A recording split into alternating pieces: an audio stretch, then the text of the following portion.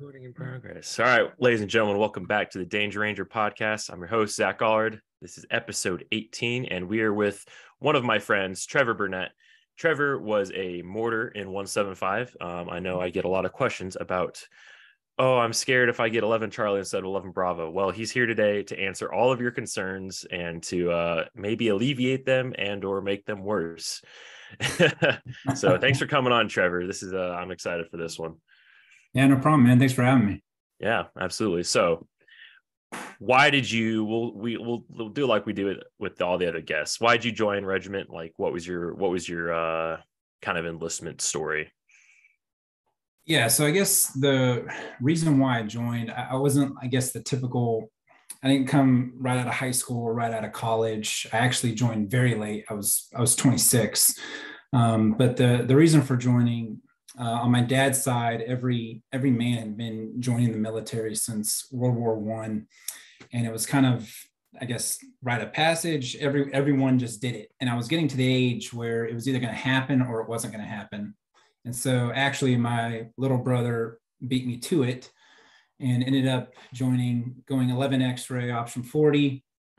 And so, I actually went to his RASP graduation. And I guess it was there where the competitive side of me was like, all right, I'm going to go back. I'm going to enlist. I'm going to do the exact same thing he did. Still had no idea really what a Ranger was besides Black Hawk Down and basically what I saw from my brother. But yeah, I went back, got the 11X option 40 and ended up waiting about 9 months to get in because I was stupid and ended up disclosing this heart condition that I had. Which they told me to lie about it, but even I knew any like half-ass medic with a stethoscope would be able to just hear the heart murmur. So I ended up disclosing it. It took 9 months, but yeah, finally went in March of 2017.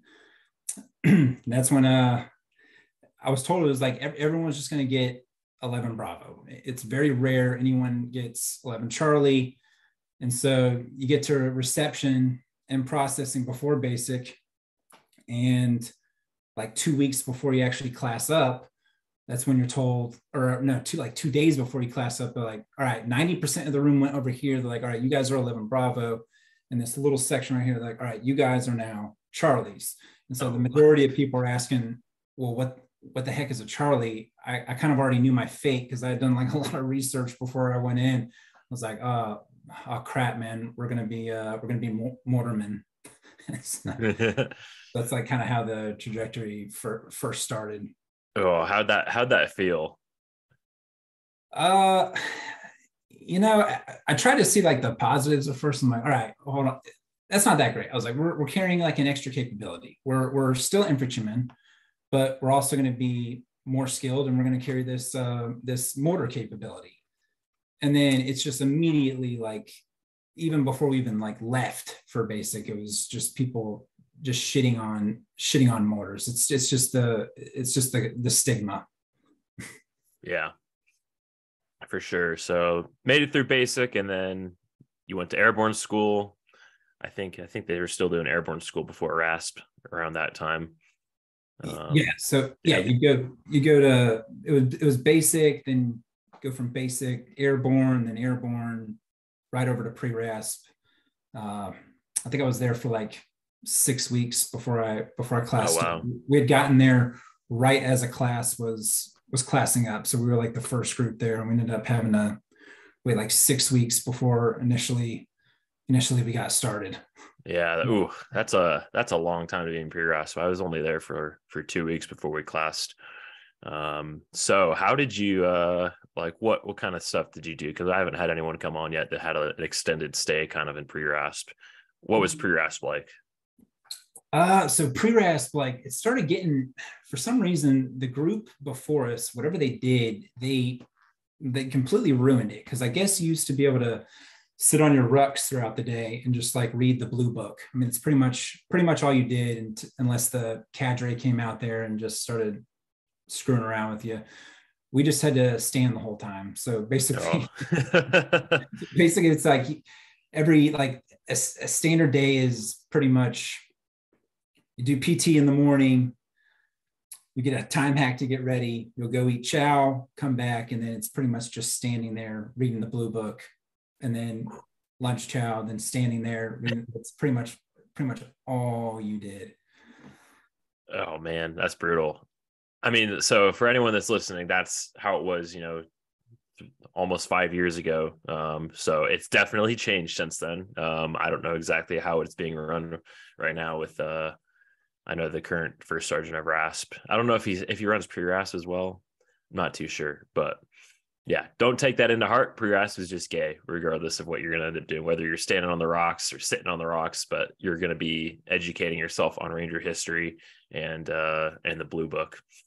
And maybe if you're lucky, they might give you classes on stuff, but yeah, maybe a couple writing a couple Ranger creeds. That was classics. That's always like the worst day. Like, all right, you guys owe me 30 Ranger creeds. Oh, by tomorrow morning. Oh, so 6 weeks pre-RASP and then RASP. Were you a summer class or a winter class? So I got in. I mean, I did recycle once, but my initial was September. And okay. Yeah, went through in September, October, got recycled right after Coal Range. I was a freaking land nav failure. And so had to go back for another 3 weeks and then classed up again in November. Okay. So we went, I was a winter one. I classed up in November as well, back in 15. So yeah, it's cold. It gets cold out there at Coal Range. Oh yeah. Like it was, that was probably some of the your second Coal Range. Yeah, coldest I have ever been. And it's only because like it doesn't matter if you can. And the thing about it is it's like you can be from the north, you can think you deal with cold weather very easily, but that's when you're dressing for it. When you're allowed to wear warm things.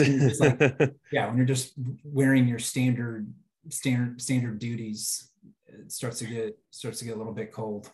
Mm-hmm. So you recycled because of land nav, and then it sounds like you obviously figured it out by the second time through. What was your biggest sticking point on land nav?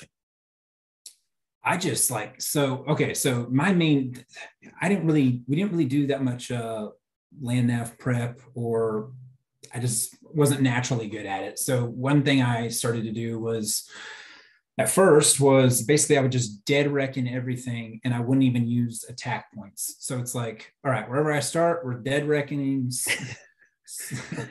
800 meters and we're just gonna bushwhack. And no. That's what I did. It just worked out terribly because you get to a point, the first point really wasn't the problem. It was, I would even dead reckon from that point to the next point. And so it just wasn't was not really working smarter. And so I guess from that experience, the second time, I already kind of learned from my first mistakes and had that practice, and obviously utilize the road a lot more.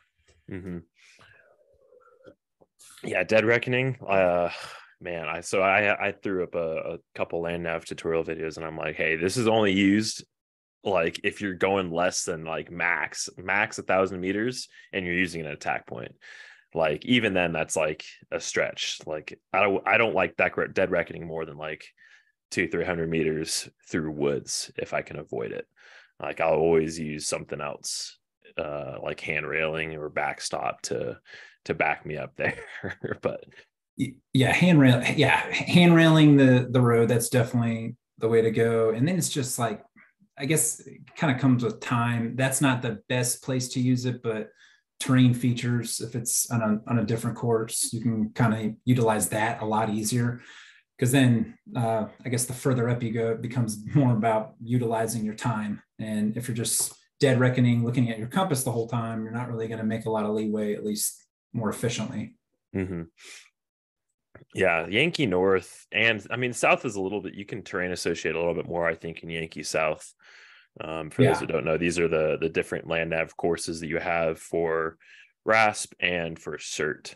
And Yankee North is what you use for RASP. And that one's pretty, there's like a couple like hills, if you want to call them that. and then it's mostly just, it's pretty flat, and there's a couple major roads that cut through it, and there's like a couple of major intersections that are really good attack points. But other than that, it's really difficult to terrain associate in there. I think I think they're doing a lot. I think that was one of the things that they started implementing a little more, was guys seem to be getting a lot more land nav prep and everything, because I think the program has kind of changed drastically from what I understand from when we went through. I'm sure.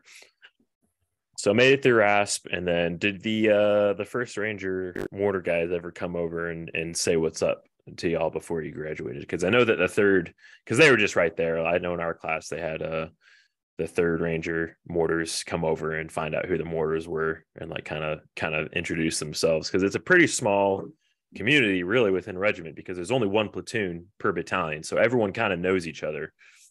Yeah. They didn't. So for my specific class, originally I was going to 275. Really? Okay. There were no 175 slots for my class. There was a couple 375. All the mortars were going to 275. And so no mortar went to 3 in that class. What happened was, I'm in post RASP, and one of the guys that was post RASP cadre at that time had also served in the same company as my brother. And so when I told him that, he's like, "Oh, okay, yeah, I know your brother. Why are you going to 2?" I was like, "Well, I already brought this up. They said there's no 175 slots." So like, no. If you go to 275, you and your brother literally are never going to see each other. So yeah, luckily, that was like on a Friday or whatever. Come Monday, got my orders. 175 was the only person in the entire class. So I showed up there alone. Oh no. Yeah, like completely, like not just the only mortar, just like completely alone. Oh geez, yeah. And it was pretty awful. I was like, so I get there and we're in the S shop just in processing and everything. Like, what platoon you going to? I'm like mortar platoon. He's like, "Oh my God." He's like, "That's literally like the worst platoon you can go to in battalion." He's like, I just want to let you know your life's pretty much over. Oh man. And it was actually pretty crazy. So the day I got there, it was the day before pre-deployment leave For 18, I'm assuming. Yeah. Yep. Yeah, 18. And so everyone's in. So I mean, damn near like 8 or 9 people come to get me from the S shop. People are in, roughs. Some people are in duties, but I don't know what rank is which. So you're just calling pretty much everyone's sergeant. And it just started from there. Just went up to the NCO office, and it was just a beat down for just several hours. Oh boy. Yeah, it was. Well, yeah, what made it worse was like the day before leave, so everyone's just chilling in civvies and everything. And yeah, I just didn't know who was who. So it was just several hours of beat down. And then like always, like the traditional thing is they'll end your first day, they're like, "All right, you owe me 2 1,000-word essays." Along with like this laundry list of things that you need done by the next day. And so yeah, didn't get any sleep that night. Show up the next day for everyone's signing out on leave. I wasn't, and I don't know what the rules are or whatever at that point. And they told me to show up in winter PTs and a PT belt with a water source. And so I show up to work the whole company's in civvies, and here I come, the new guy. Just yeah, it was freaking terrible. And you got a time hack to get into your roughs or whatever. But luckily I was kind of like, I had somewhat playbook of how certain things would go just from my brother's experience. So it was like I was almost over prepared just in case they wanted to do like changing drills or whatever. I had like a set of duties. I had a set of I had stuff like ready to go in my bag just in case. So everyone went on leave, and you probably got left alone then for those couple of weeks. Yeah. So they ended up letting me actually go on leave for like the last week. Oh, nice. And the reason was because I guess I was like one of those stories that you hear about in RASP, where the cadre's like, well, you could get to your unit and you could deploy in just a couple weeks. Well, I got there and they're like, well, you're coming on this rotation. So Nice. it was like, I think I was in garrison maybe a total of 3 weeks before I went out. But yeah, ended up getting that last week of leave beforehand. Okay. So you went right on deployment then. You got your RIF Yeah. issue, you got your SIP issue, and they're like, hey, put it all together on the plane over.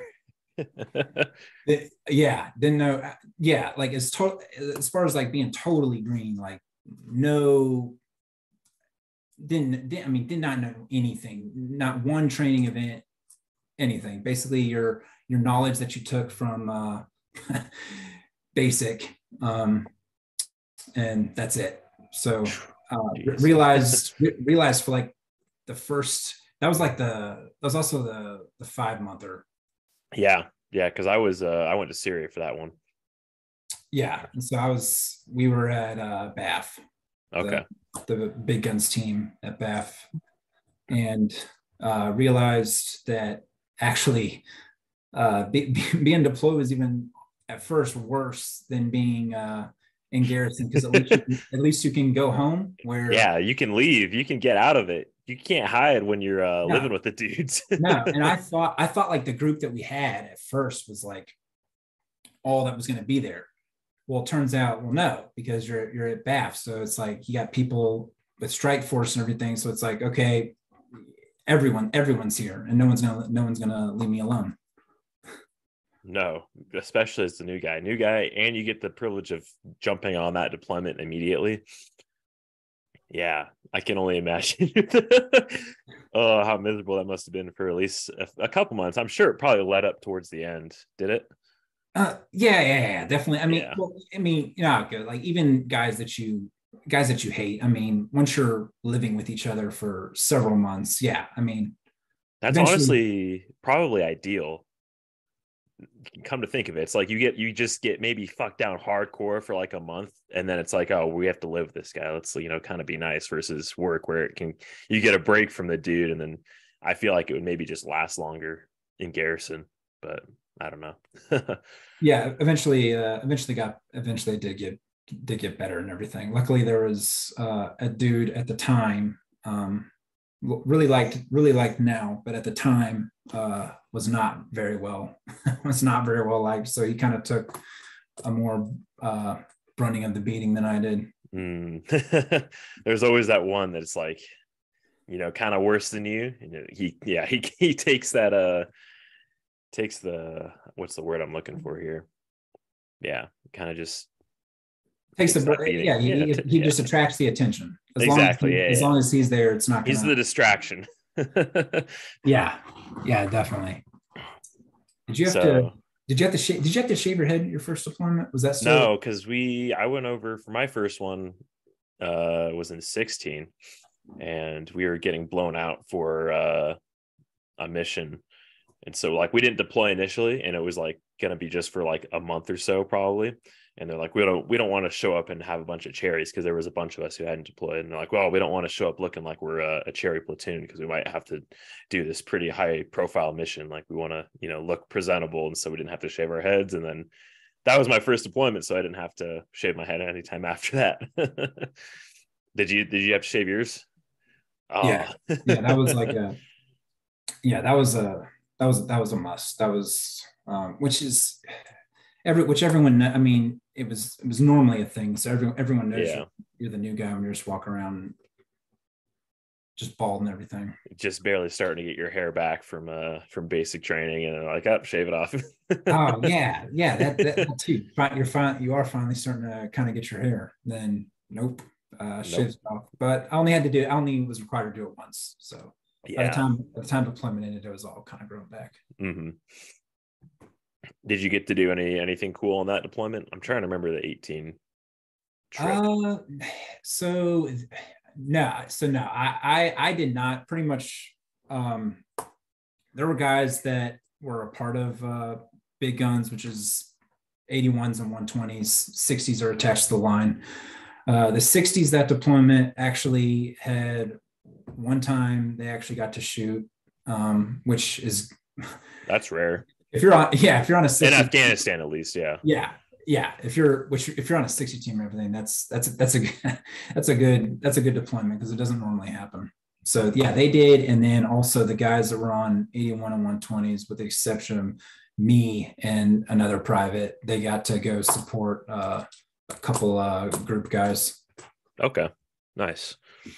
Because I think it was Seco was in Bath in 18. I'm pretty sure because my buddy Nick Ryan, Blue Jean operator, was part of that deployment. He was one of the dudes that got blown up on one of those missions.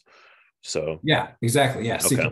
Seco is the one, and that's like another thing about, I guess, if I had to say one of the cool things is basically mortars within regiment. Pretty much, we are the only special operation mortars that there are. So SF does have like a mortar capability along with MARSOC. They might have a mortar capability, but they're not actual mortars. So sometimes you do get used by other units where the line may not. So there is that every now and then. And so there was some of that deployment. Especially in Syria. Like we had mortars attached in like the Syria trip before our 18 trip. I mean, and I know those dudes were getting after it. Oh yeah. In 17. Oh yeah. So that's like maybe like the one saving grace is like what you were saying, is that we are the only special operations mortar teams, or have the mortar capability, as well as, being special ops. So when Syria happened and they were making pushes into Raqqa and stuff, the mortars were, there was a dude, and we're not going to say his name, but he got pretty messed up from the mortars. Oh yeah, just the amount of ordnance that he was dropping. He actually was in my RASP class. But really was? Yeah. He got his bell rung a little bit. But the 17 deployment was notorious. That's kind of where they made a name for themselves as far as just all that they were doing, because they were used quite heavily that deployment. Yeah, they were talking like you go out for 3 days and you bring a truck full of rounds and you'd shoot all the rounds, you'd come back for a day or two, load back up, and then go out and do it again. Just using all kinds of ordnance too, not just US. It was I think it was a lot of Russian. Was it Russian, or what was the other? I'm trying to remember. I don't know if it was. I don't think it was Russian, from my understanding. It was foreign mortars though. It wasn't, because they were just shooting weed. They Winchestered the American made mortars, and they were using, I don't remember which country. I want to say that it was Russian, but I'm probably wrong on that. But they were using some other country's sketchy ass mortar rounds. Oh, okay. That's actually which the overpressure on those was apparently worse, which is what I think contributed to our buddies' problems there after it, because they were just hotter, I guess, and the overpressure was worse, and they were shooting in like courtyards and stuff, so they were getting a lot of that. I think overpressure is still the right word for that, but yeah. So we that does make sense, because whenever we shot them in Iraq and everything for training, that was, I did notice that the pressure tended to be kind of a lot worse. Mm-hmm.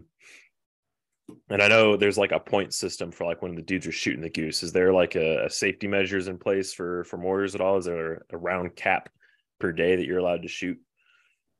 No, that's the thing. No. There's not. Yeah. No, there's nothing. And if there is, I don't know about it. There's nothing capped as far as like how many you're supposed to shoot in one day. So that's maybe part of the reason. Where a goose, it's like depending on the round, depending on the round and the firing position. Because like if you're sitting down and you're shooting like a smoke round, or not a smoke round, a loom round, because you're tilting it up and you're shooting into the sky, so you're much closer to that back blast. So it depends on the type of round and your firing position. But I don't know the specifics. I was never a goose gunner myself, but it's not very many technically. And there was definitely days where the goose gunner was shooting way more than what he was supposed to. Oh yeah. So yeah, certain even like certain training events and everything, when you're doing like multiple iterations, that goose gunner is taking quite a beating. quite a blow. Yeah. All right. So 18 the 18 deployment, you got back. Did you go to Ranger school pretty soon after that? So I did a training cycle. I was attached on a 60 team with SECO. Normally how our training cycles work is mortar platoon's kind of broken up into two different sections. So you'll have what's known as big guns, which will cover the 81 and 120. I would call that typical mortar platoon, where your other section are 2-man 60 teams, and normally it'll be like 2 mortars for each platoon. So did a training cycle, and then left because I think that was the 10-month training cycle. That was the long one. The one after the 5-month or yeah, I think that was the. Was that? I don't remember it being particularly long, but I guess doing the math, it was, because we didn't deploy again until July of 19. So I think that math's right. Yeah. Yeah. And so halfway through, that's when I went to Ranger school, and I had a long route there. I think I left I think I was gone from February to August. Okay. So 6 months. Yep. Did 2 Darbies, 1 mountains, and then Florida's where it all just went to crap, and did 3 Floridas. Okay, yeah, we did the same thing, dude. 2 Darbies, 1 mountains, 3 Floridas, dude. Yeah. Swamp foxes. Well, BRC, and then BRC. Oh yeah, you hit BRC. Hit BRC and Darby, and and Darby too. Oh yeah, set up the whole best Ranger, the worst recycle you can do. Because at least the other BRC recycles, you're not being used as slave labor. Yeah, so it's like just 12, 14-hour days just setting up the course. And the funny thing was, my brother was actually competing in BRC at the exact same time I was setting up for it. That was actually kind of crazy. That's kind of, that's the odds of that are pretty funny. Oh, I know. It's absolutely insane. So yeah, he competed that year. And then everything was fine. Then I got to Florida, and anything that could go wrong just went wrong. That's when, the first one, I ended up falling asleep.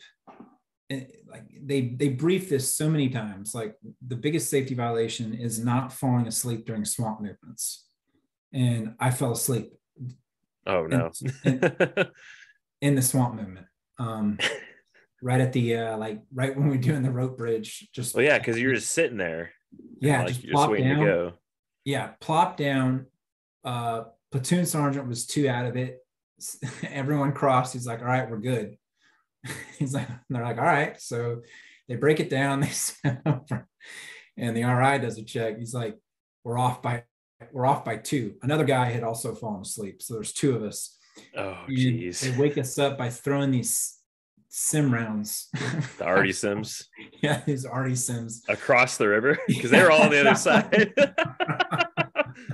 Oh no, dude. So they were all of a sudden I hear these sim rounds just going off. I'm like, dude, I fell asleep. And then there's this other dude just 15 feet from me. I'm like, all right, at least I didn't fall asleep by myself. I got immediately just got SOR'd. And so at first, I mean, they were pissed at first. Like, all right, well, you did the one thing we said not to do. If you get recycled, you're going to day 1. I'm like, oh geez. I'm like, you gotta be kidding me. I mean, I've already been here so long. I gotta go. There's no way I'd make it. So anyway, we get in front of the BC and everything. It's like, all right, I know you guys screwed up, but I'm putting you back in. You guys are gonna get your tabs. I'm like, All right, awesome. So just did You had that. to go back to Darby, or was it just No. the I sixth got to RTB? stay in Florida. Okay. Well, because Thank when I did my second recycle, I had to go back in front of like the fifth RT or the whole RTB like battalion, like brigade commander, I guess technically.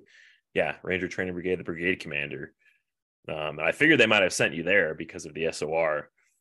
No. So luckily, I don't think I had any like major minuses or anything like that. So both the dude I fell asleep with and everything, went there. It was like, no, you guys get to.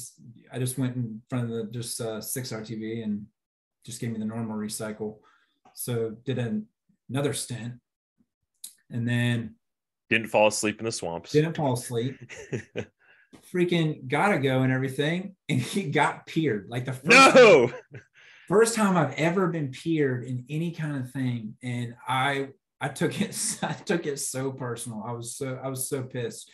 That last Florida, I just did. And to top it off, that was the when summer recycle. Yeah, that's when 6 RTB was going on their block. Yep.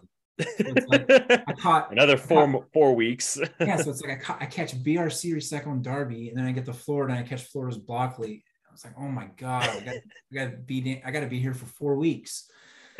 So dude, that last Florida, I just did not care. I don't even think I undid my ruck for anything. I just plopped down and just garbage bag sleep, dude. Yeah, and just I did not care. I think I ended up getting the go from like Weasel, whatever it was like first look, go, and then just cruise the rest of the time. But yeah, it was the worst experience. Like you could not pay me to go through that again. No amount of money. I just don't care enough to ever go through that program again. It's like just after 6 months, it does something to the brain. It's just it took me forever to like get back. Like because I didn't work out or anything, so it's like after 6 months of that or whatever. Yeah, it took me a hot minute to get back up. Yeah. Well, the good thing is that summer recycle is like you get a little bit of time to get some meat back on your bones in that Florida chow hall. Did they have you guys doing PT in the morning? So we did PT twice. Okay. It was the same RI both times. Mm-hmm. And it was just abysmal because he had us do like a 2-mile run for time. And it was awful. I mean, you're just beaten down. Your body's like, eating itself. And then it's like, oh, we're going to do basically a PT test. Yeah, it was. Yeah, we only did PT twice. I think that's the only time I did PT the entire time I was there. Mm-hmm. But yeah, like abysmal 2-mile. Of course, no one really cared. No one gave a fuck. But yeah, the chow hall I liked. I think I may have. I mean, I was there for so long. I may have liked it better than mountains. I actually. Oh no, 100%. The Florida chow hall is way better than mountains. Like those dang the French toast, bro. Yeah, French toast. Slathering that with some cream cheese and syrup, dude. Oh, tater tots. I think they the smiley face tater tots, dude. Yes, those things hit. Awesome. And then, so one thing I did. We were going to be there for so long, so they assigned you you had to pick what kind of detail you wanted to be a part of. Since you're going to be there for so long, you're just going to be doing details and everything. Well, I signed up to be the one of the Gator boys for the Gator Lounge. There was like 3 of us, all bad dudes took it. And the only downside was whenever they went to the Gator Lounge, you had to work it. Yeah. To me, that was a very, very small price to pay from filling sandbags or pulling weeds. Oh, dude, they didn't do that for us. It was just like, all right, all the recyclers are going to go clean up this objective, or we're going to go weed the jump pits today. Oh man, I hated that. That was the worst. Yeah. The first couple of days when you have to clean up all the objectives, that's like that was actually kind of fun. Like you go out and you get to walk around the objectives and it's like, all right, I'm going to remember this if I get this one next time. Yeah. Yeah. And then you graduated in August of 19. Yeah, August 19. Okay. And then So like that's when it was a very unique situation. So when I came back, that's when we had gone through like the huge hazing investigation. Okay. And so it like wiped out certain leadership, and all of a sudden there was this batch of new tabs, and all of a sudden we just kind of got thrust into leadership positions as new tabs, because I mean, I think we lost 6 or 7 guys in the platoon. Mm-hmm. And so all of a sudden now you're like a team leader, and it was like a year or two kind of almost rebuilding the platoon and kind of making it better. But I mean, I think everything kind of turned out for the better, because it was kind of getting out of it was kind of getting out of control. But yeah, there was that whole thing. Okay. To kind of maybe back it up here, I get when people ask about mortars, they're like, obviously you're going to be shooting mortars during the training cycle, but everyone's always asking, like, do I still get to do like battle drill 6? Do I get to go and shoot my rifle as much? How is that balance between your mortar job, like shooting mortars at the range, and, you know, regular kind of infantry stuff where you're on the line shooting your rifle, pistol, whatever? So normally it was like we would do maybe, it used to be not that much. Like when I was in, it was maybe 2 flat ranges a training cycle. That might be as much as you could get. And then BD6 was just not, unless you were attached to I mean, that was the one thing I kind of liked about being attached to a line platoon, is sometimes you could integrate yourself into their training, because you're not so much on the mortar platoon training cycle.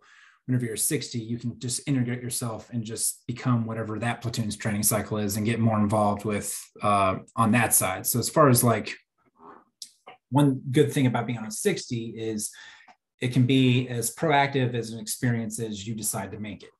So the more the platoon likes you, the more you hang out with them, the more you build rapport with the platoon sergeant and PL, the more they might use you or invite you along to some of their training. But with the switch that actually, as regiments kind of going back to more garrison, it seems like they're trying to make just all units a little bit more well-versed. And so actually mortar platoon now, from my understanding, does a lot more of that. Where Okay. you're getting the BD6 training, you're doing a lot more ranges. And in fact, at least at 175, mortar platoon actually, right before I got out, conducted their first like actual live fire lane, like as a line platoon would, like not just support. Oh, really? As a They did platoon a conducted. platoon live fire. Yeah, they had their own Oh, support wow. fire or their own assault force. Yeah, it was their own actual. And they weren't shooting mortars. No. Well, I mean, Oh, wow. they were like, I think there was was probably like a mortar team or two. Yeah. But as far as like having their own actual lane, that's something That's cool. They actually did. And from everything that I heard, they actually crushed it. So they seem, one of the, I guess, maybe positives as you go to a more garrison life, is they're kind of trying to expand all their capabilities. So you are starting to do a lot more infantry tactics, not just mortar capabilities. Oh, wow. That's good news for anyone that's coming in as a mortarman. Like, because again, a lot of people are like, I want to do the cool guy stuff too. It's like, it sounds like you're going to be able to get to do that a lot more now. So that's a bit of hope.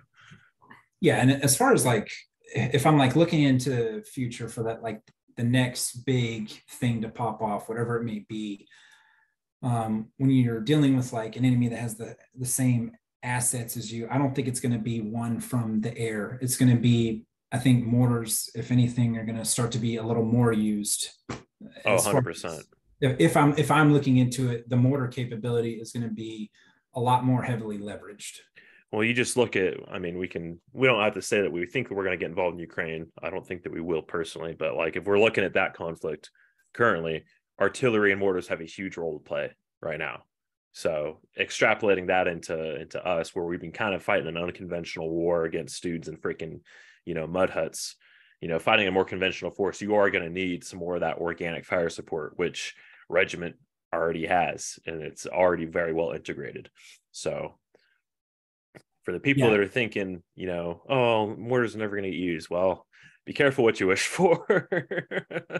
No, yeah. A mortar fight. That's like the worst. Oh, yeah, no thanks. We got to shoot mortars a little bit in Syria in 18. Then we got to the mortar teams took us out and showed us kind of how to sight them and how to fire them, and we got to hang some 60s and some 81s kind of out at the base we were by. That was a lot of fun. I was like, man, this is cool. I wouldn't want to do it as a job, but I like hanging around, so I'll do this all day. Yeah, it's the admin and the getting it out there, getting it set up. Rucking with that 60 round ruck as well. Yeah, that gets a little heavy, or God forbid you might have to ruck the base plate. Hopefully not ruck an 81. But oh God, I can't even imagine. That'd be freaking awful. 120 would be where it's at. That's when you have the vehicle the freaking gator with the John on the back. Yeah. Good stuff. And then did you go over in 20? Were you BAF again? 20. Yeah, the COVID year where no one did shit. Yeah, the quick trip, and then the quick, yeah, because we both did the quick trip. That was a big nothing burger, but it was kind of cool. Yeah, it was like I guess check off the list. You were with 3 Alpha for that, right? Because you were with I'm not going to say his name, but he was our old platoon sergeant. Then he came over to be y'all's platoon sergeant. Yeah, that's right.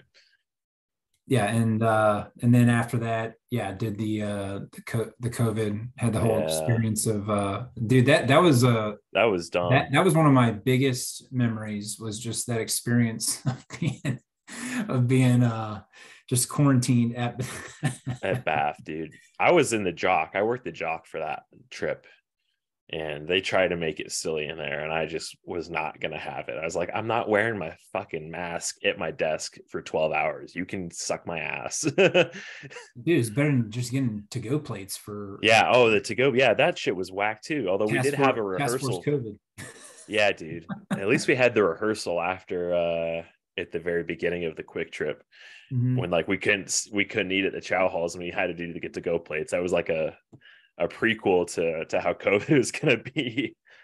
Yeah. And then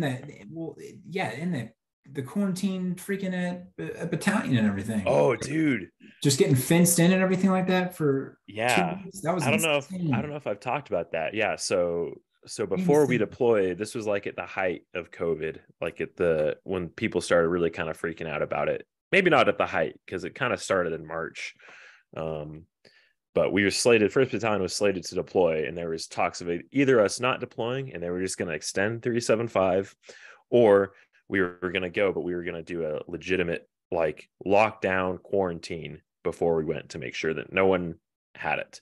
So what they did was they literally fenced in 1st Ranger Battalion, and it was about a quarter mile by quarter mile square area of our company operating facilities, the battalion headquarters building, and the gyms. And they had a fence with legitimate freaking razor wire separating, or maybe C wire is I think it was C wire separating us from the barracks. That we're also a part of 1st Battalion's footprint, and we weren't allowed to have any kind of outside contact. People weren't allowed to bring us stuff directly. That had to sit in its own quarantine for like 2 or 3 days before we could get it. And the thing where they messed up was there was no limit on booze. So it turned into a 2-week frat party, essentially. Yeah, I set up my own. I had my own like little small coffee business. No one had brought in coffee, and coffee was like the one thing. Like having a nice coffee setup was like my one thing I went religious with on deployments. So I had like a nice French press 5-pound bag of coffee. So I got to sell it, and actually made some, not too much, because you start charging guys too much and then they can completely just overthrow your business. Made a little set up shop in the mezz, and actually made a little bit of money out of it. That one, I can't say my experience was the same. I was already pissed that I was having to go over as the jock NCO. Like I was angry, and our company was going to be Team BAF, and I mean, obviously they were talking, oh, we're gonna go out, do stuff. And I was pissed that had missed another team BAF deployment. And I remember the ACO CO one night we were just outside, chilling with whiskey. He's like, "Don't worry, we'll get you all jock NCOs out on target. Don't worry about it." And I was like, every single CO I've had has told me they're going to get me out on target, and none of them have fulfilled it. And so I was so pissed that I went to the arms room and I signed out a Mark 48 and I threw on my rucksack. I packed my ruck, I threw it on. I was like, I'm walking till the sun comes up. I was hammered. I was like I was like half a handle of rum in. And I was just belligerently drunk. I was like, I'm going to walk till the sun comes up with my machine gun because I'm so angry. And I just started doing, I started doing laps around the little compound. You weren't a PMAS too? No, it was just a ruck. I was just in Civi PTs with a 48 in my ruck. And I was just doing laps. It was about a half mile per lap. And I got to about lap 15. And I was like, I ain't going, the booze was starting to wear off and the sun was starting to maybe come up. I was like, all right, we're just going to do a 12 mile. We're not going to walk till the morning. We're just going to do 12 mile and call it good. And by about mile 9, 10, I was sober. And I was like, well, I can't quit now because people are still out and still watching, kind of not watching me, but like playing can jam and shit. But yeah, I was like, I got to finish at least a 12 miler. And I did it under 3 hours, pissed drunk. I was like, all right, cool. I know that I can pass a 12 miler no matter the conditions. Yeah, I don't those things. I didn't actually see it, but I saw a couple of recordings of it. Like I remember people were just taking videos. I have one too. I'm gonna edit in here, but yeah, dude, it was the best 2 weeks of my time in the Army until we both deployed to Iraq together in 21, and then that was top tier Army experience. Yeah, that was the high. That was definitely the high point. High point for me too. Yeah, and I mean that was so. I guess that was actually I was supposed to go over there and actually re-enlist, and then the withdrawal happened, and that's when that kind of made my decision, or that's when I started making moves. Like, all right, well, everything's changing. I should probably change too, and it's probably my time to get out. Yeah, because I remember you telling me about Honor Foundation over there, and you were when we were hanging out in the Ranger Inn. Oh yeah, I had signed up for that's when I signed up for THF and everything. We went through that together, and that's also that's like the cornerstone thing you should do if you are getting out. I mean, I would highly recommend THF is like setting that groundwork, the foundation for the rest of your transition as far as what it builds on. So for those not in the know and for dudes who are special ops and getting out, so Honor Foundation is a nonprofit third-party entity that basically is like your transition assistance program on actual steroids. And it actually does good things for you instead of just like, oh, here's a couple classes you have to take. All right, you're ready for civilian life. No, Honor Foundation is specifically geared towards dudes who did a little bit more with their time. And it's like 13 weeks of teaching you how to network, teaching you how to, do job interviews, how to write a resume, how to do LinkedIn, all this like really foundational kind of more corporate kind of skills. They're going to teach you to effectively get a job outside. And then the network as well is gigantic. And the intent is for you to network while you're in it, do what they call these cups of coffee, and basically find a career field that you're interested in. And they have, a list of about 300, and it's growing continually, 300 people in all different kinds of sectors. And the intent is for you to basically go and talk to these people and figure out, your next step. So you got your job through that, didn't you? Yeah. So I connected with a chief revenue officer that was in the cup of coffee directory. That's the job I took. I literally like just left that job. I left it in December and I literally just started my new role. Like I've only been in it for like a week and a half. Okay. Nice. So I guess maybe kind of backtracking here to mortar life. What advice do you got for for dudes who are scared, who are coming in with, the 11 X-ray, and they're scared of getting that Charlie. I mean, life's not going to be over. I mean, it's really not. There's a lot of it's more or less like shit talk, but really it is a tight unit once you're in. I mean, there's been some just hard dudes that have gone through mortar platoon. I mean, we had a guy get his leg blown off and he's still serving. I mean, you do get some hard dudes going in. It's all what you make it. Yeah. It is, it's not going to be the same as being an 11 Bravo, but like, don't let that distract from the ability. Like you were saying, it is what you make it. Like, you can still have a kick-ass career and do a lot of cool things as a mortar.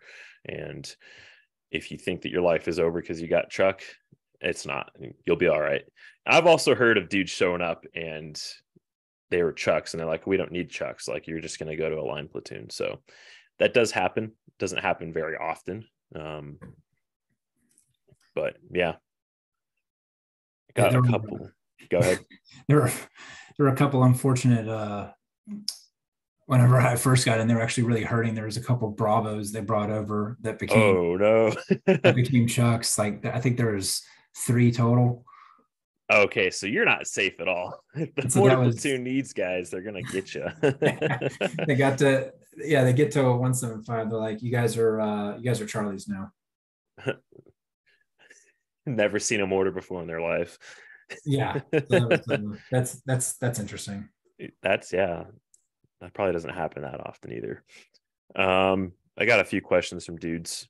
What's your favorite piece of gear that you were issued? This one's kind of a whack question, but well, I'll go. If we're just going like